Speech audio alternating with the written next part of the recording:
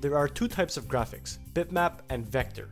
Programs like Photoshop use bitmap graphics as their native, and applications like Flash and Illustrator use vector. Now in this video, we're going to learn the difference between these two graphics. Here we have the two different graphics set up on stage. There are two different O's, one is vector and one is bitmap, and I have clearly made this a little more obvious, but bitmap's quality looks a little more condensed or less than vector. This is because bitmap graphics use pixels and different shades of transparency or opacity to create the image. If I zoom in on here, you can clearly see that there are stair steps on this O. Once again, because bitmap graphics use pixels to create the image. After zooming back out, I'm going to zoom into the vector graphic, and you can clearly see this has a much better look to it.